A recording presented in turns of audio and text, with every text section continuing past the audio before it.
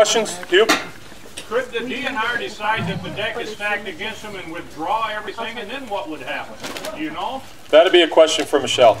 Yeah. She's going to be up in a minute. I don't know what the story is in that. Yes, sir. This is a lovely place out here, quiet, kind of out of the way and stuff. Do you have any? Can you tell us a little bit about how you found out about this? How you think they knew you? Why they picked you? Anything like that?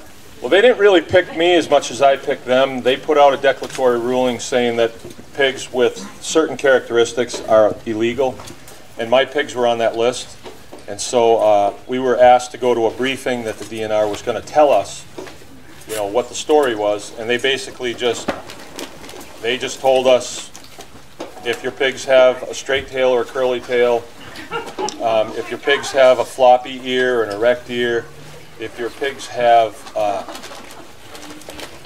if their pigs are black, if your pigs are white, if your pigs are spotted white, if your pigs are brown, if they have long hair, if they have belly fur, then your pigs are illegal. And you only have to have one of those.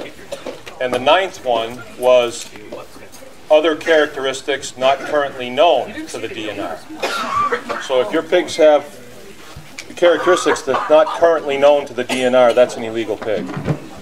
So when I saw that, I knew it was doublespeak. And we really had no choice but to file suit against them to continue our operation. We used to have a lot more pigs here, but right now I can't sell them, so we've pared them down to the minimums right now, just so we can keep them fed.